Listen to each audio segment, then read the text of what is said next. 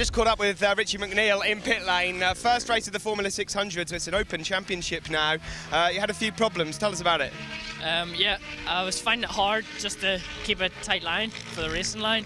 So we've done a couple of adjustments, and I had a couple of problems just when I was braking, getting into the corners. I was finding it hard to get down from third to second. So my dad's changed a few things. So hopefully it goes well in the next race. And hopefully you won't have to make any adjustments whilst you're actually out on circuit.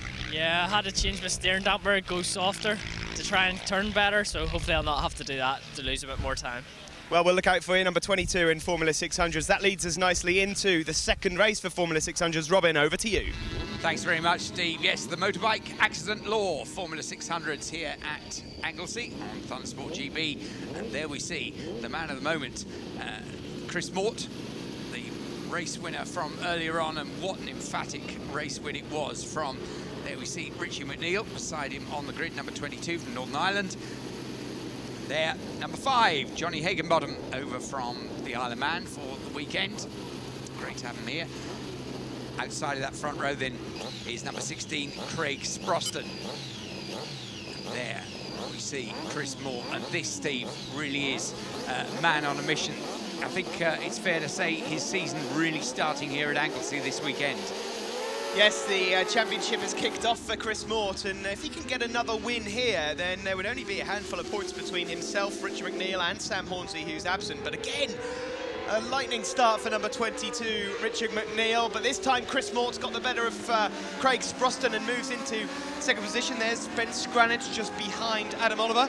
Yeah, fantastic start once again for Richie McNeil. And there'll be a lot of people on the pit wall and throughout the paddock just hoping on his behalf that he can put together a whole race to match his absolutely electric starts. Well, up the hill they run for the first time of asking into Rocket. Chris Moore up there in second. Craig Sproston, another good start for him, Steve.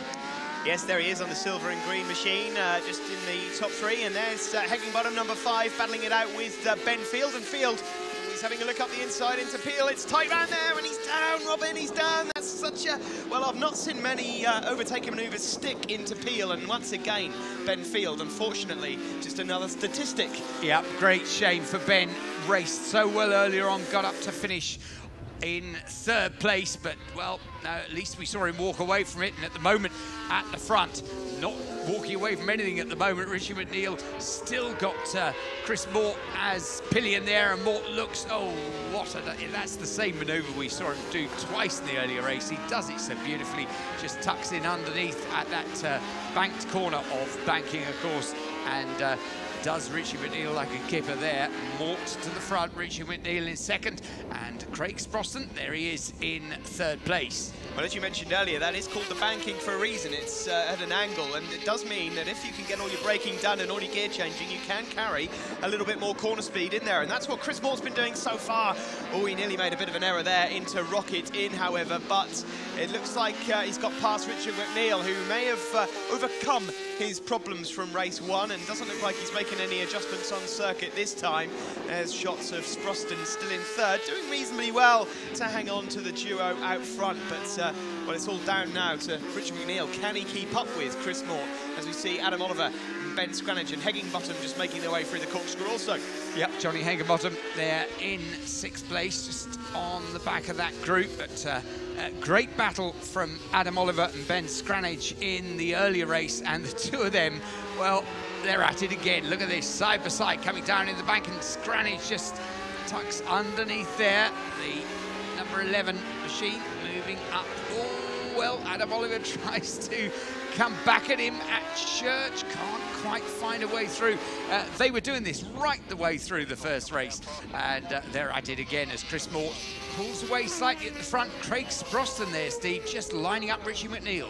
Yeah, I don't think Richie McNeil's going to do anything too silly, though, because, as I mentioned at the start, a good bundle of points here would put just a few points between Hornsey, Mort and McNeil overall, and I think McNeil has to confess that he's not as quick as Chris Mort round here. Just take the points and go to Cadwell Park and see if you can get the win there. Yep, the key to this is stay on the machine, of course. Ben Scranage there, just putting a tiny bit of a gap on Adam Oliver, and that's probably the greatest distance that's been between the two of them for the entire weekend as the leaders come down through the corkscrew. And there we see Scranage and Adam Oliver, number 51.